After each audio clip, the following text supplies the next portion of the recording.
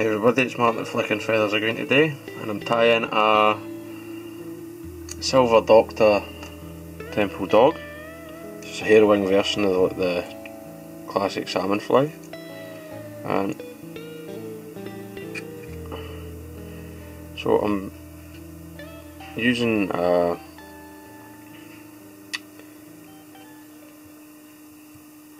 some red tubing. This is Tiemco tubing, but you can use whichever tubing you like, whether it's the fit system for Guideline. I quite like that as well. And I'm using some 18-aught Semperfli Nano silk for my thread. It's nice and strong, so you can really bind down, but it's also very, very fine. You'll notice that I've cut the back tube at an angle, so that this can slope up. Your tying can slope up, and also it will never separate because you're tying the tubes together. Right, and then I don't bother with any super glue.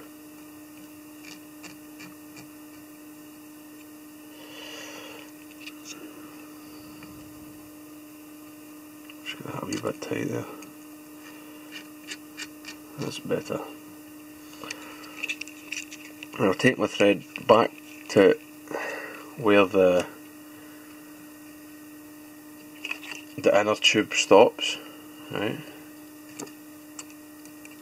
And I've left myself about 6-7 mil there behind it. First thing is a wee silver tag, and I'm just using some silver holographic tinsel. And just to protect it, I've just got a wee bit of super glue to wind over it.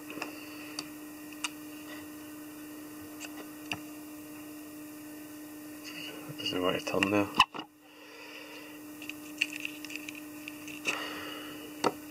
It's better.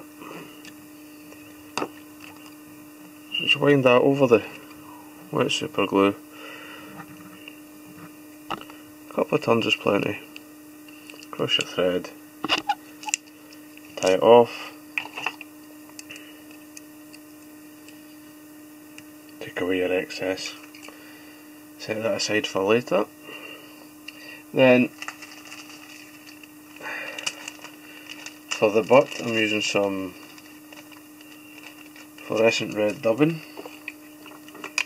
Any old dubbing will do. This is an SLF from Subai.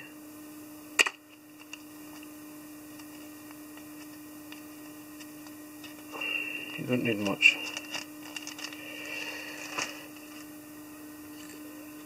Just a wee pinch.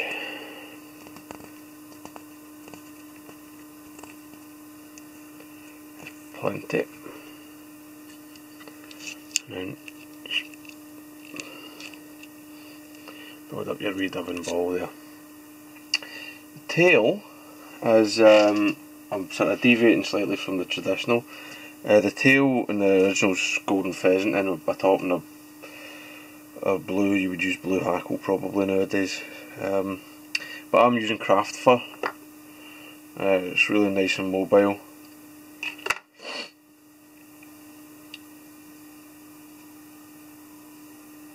And it makes a lovely tail on a temple dog.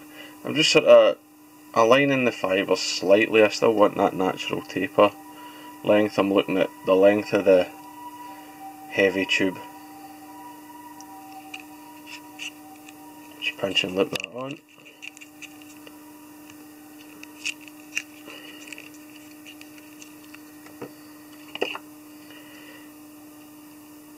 And then I'll use the start of the tapered cut as my measure, because that will be the rear half of the body. Then I'll just repeat this with the blue craft fur, but I'll tie it slightly shorter.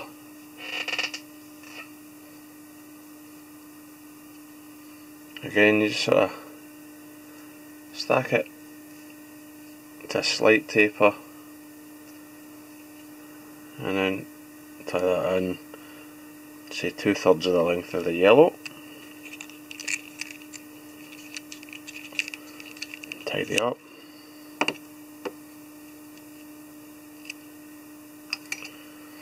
rib is just going to be some oval silver tinsel. You can use wire if you like, it's a bit stronger,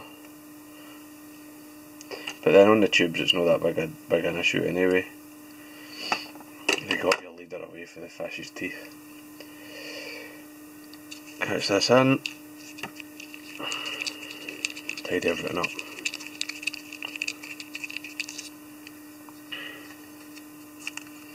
Sorry about that noise, that's the Semperfli labels. The labels are terrible on these spools, they're always listening. So I'm just tying in that tag of hollow silver, and I'm taking the thread forward to the start of the taper in the cone, and then just wind this forward.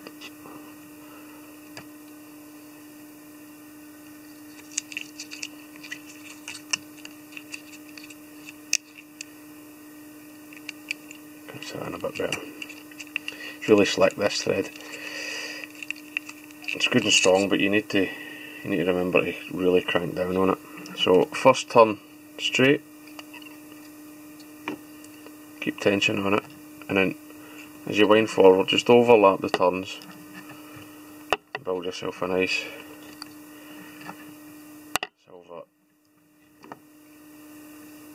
body. And when you start hitting this taper,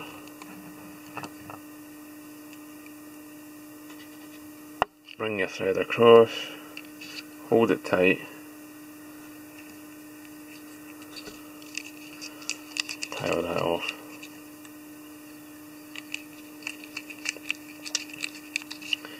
Make sure that's well tied down.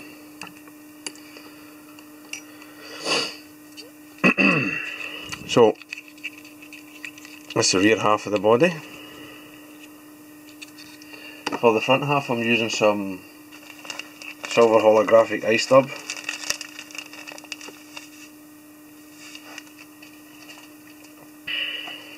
Don't be shy with your dubbing, because this will be getting brushed out. It's got a lovely effect once it's brushed out, so, but make sure you've got enough on to brush it well into the hackle. I want a bit more than that. Even that looks huge, but don't worry. Right. It should look huge at this stage.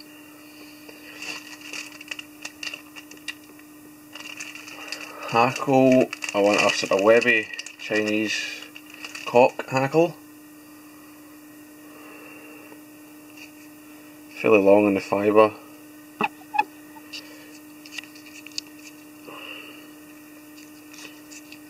Tie that in, fold the stem back, 2 or 3 wraps over it, hold your thread tight and snap the hackle stem. Just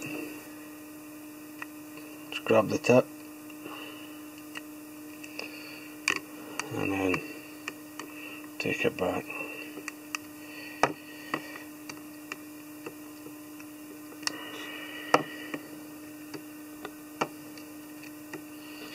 There we go, much better. Once you reach the tail, you can cross over the hackle with your rib, and then just wind your rib through the hackle, making sure you don't trap too many fibres.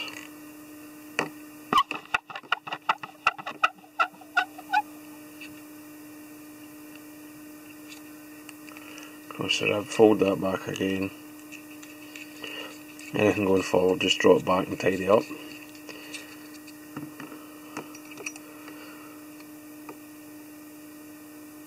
Snip that away. Take away the hackle. Tip. And then at this stage, I'll come in and brush it.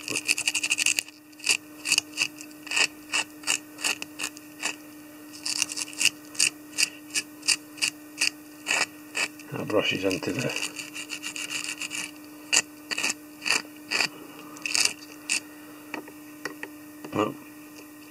gives you a nice sort of halo effect. It really blends in very well.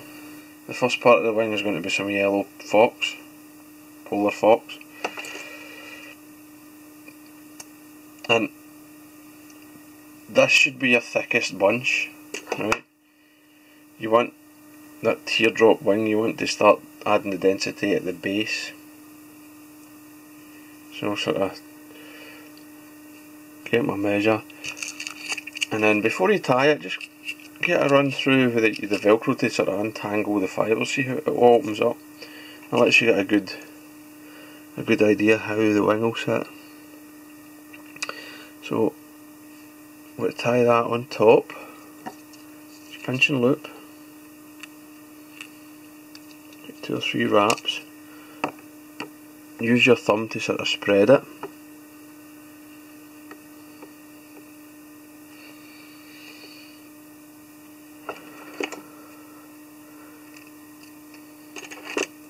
Come in, your sharp scissors, take away the waste, and it's a good idea to wax your thread for grip. Just tie down over that. It looks a bit messy, but you lose it. Then next part of the wing, some metallic red angel hair, just 2 or 3 strands. Tie that in, fold it back,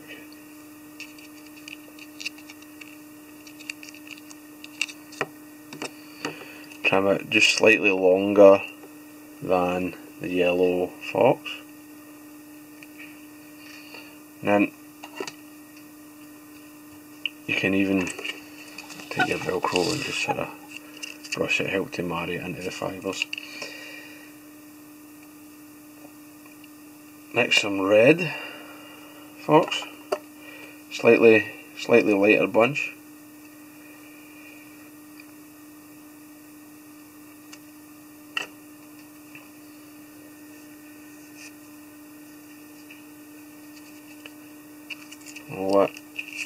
Run it through the velcro to open it up.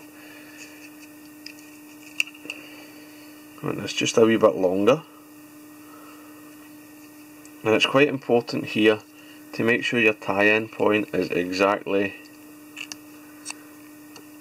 on top of the last one. Don't creep forward, because you don't want to start having exposed thread.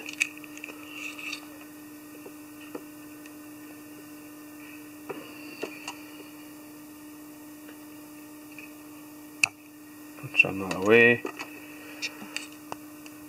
bit of wax,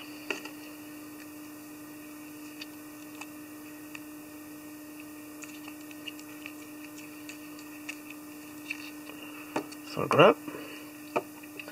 Going with another blue hackle.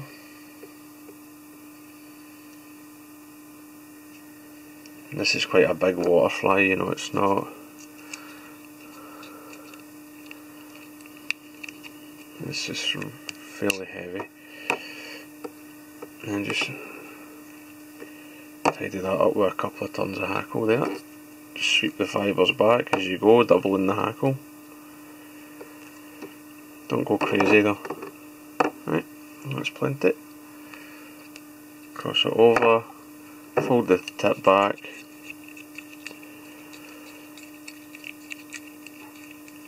Get some turns over the top of it.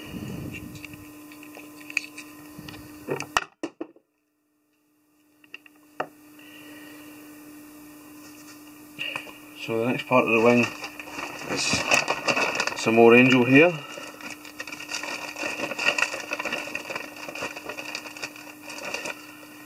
I'm actually using seafoam green. It's a nice sort of pale pearly blue.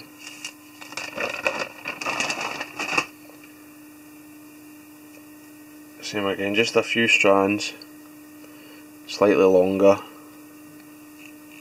than the red fox. Fold them over.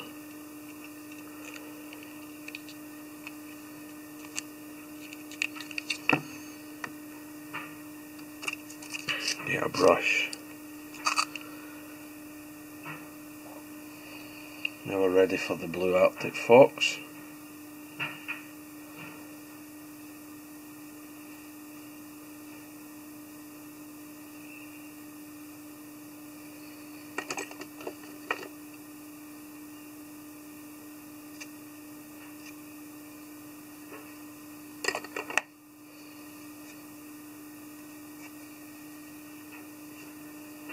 Same again. Get the velcro through it. Clean out all the rubbish. So you can roll it to help it take the form.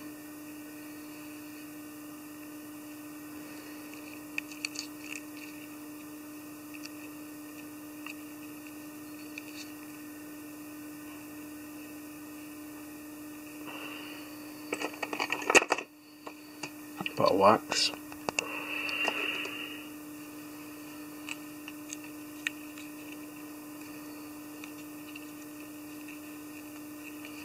Tied in nice and securely, nice and tight.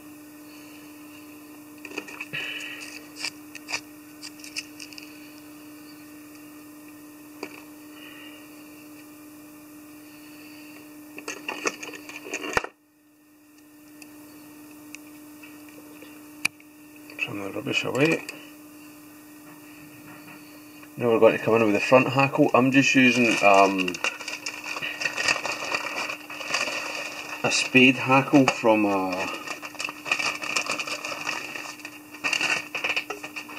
white and American rooster neck. Right? So it's a saltwater neck basically, but the big spade hackles you don't use at the back are really good for salmon flies. And for the length I'm going to tie this in by the tip, fold it back and keep the thread tight and break it away.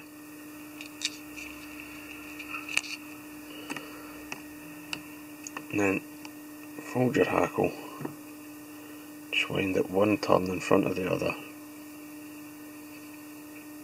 You could use guinea fowl or something, but I quite like the effect of this. Guinea fowl would be sort of closer to the original dressing.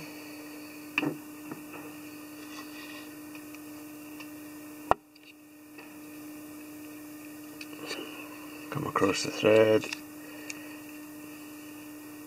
tie it, hold it back. If it doesn't want to break, you just cut it.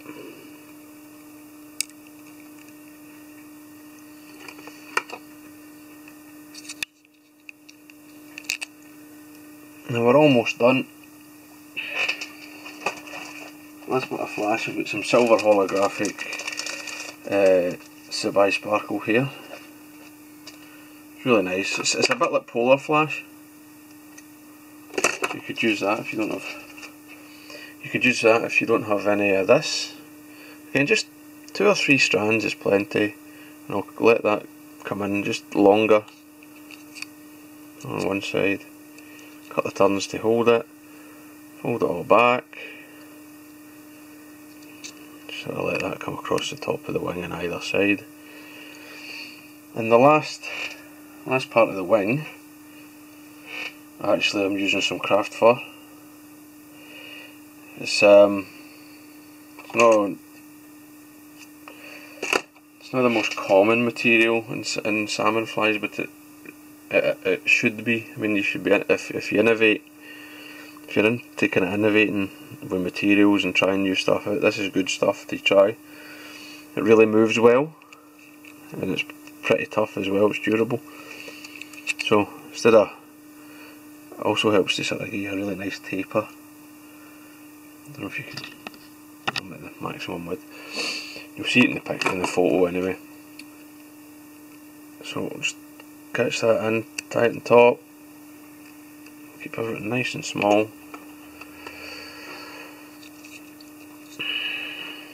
Jungle cock. couple of decent sized eyes. Just using real jungle cork for this. You can use the subs if you like. Got 2 eyes there. Strip away anything that I don't need.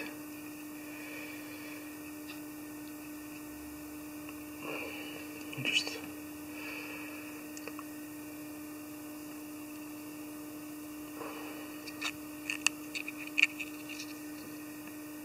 I'll fill them up. Just catch them in at the base of the black. I like to leave them fairly long going into the wing. A couple of turns. See how they're sitting for length. There you go.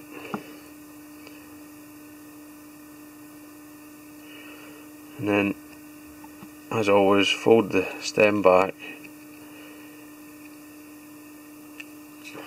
and tidy everything up. And I basically finish the head at this stage. I mean, it's up to you. You could, if you want to put a cone on it, you can. But I'm tying these unweighted today.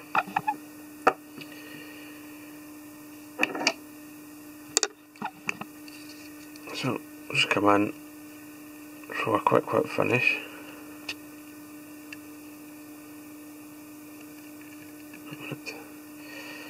I just see a wee bump there in the head that I don't like, so before I do that, before I finish it, I'll just tidy that up.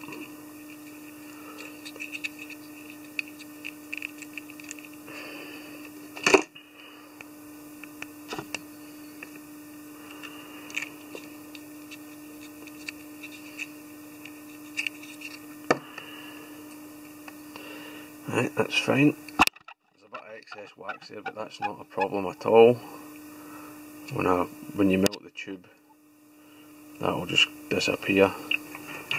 And just once you've done that, keep your thread tight. Snap away the waste pieces of the jungle cork.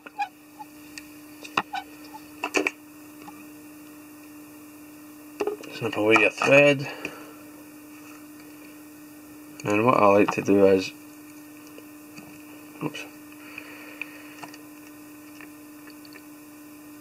put the needle back, and I'll just pull the needle back. I'll just trim this a couple of mil. That's all you need. Push the needle back out until you can just about see it.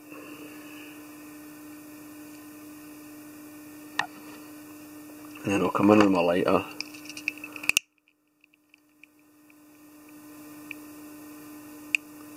Burn that back.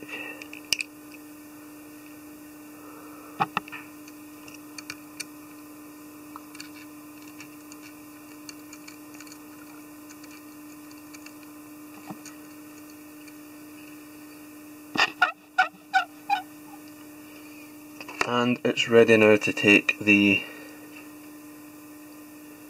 just take that away, I don't like it. Ready now to be varnished up.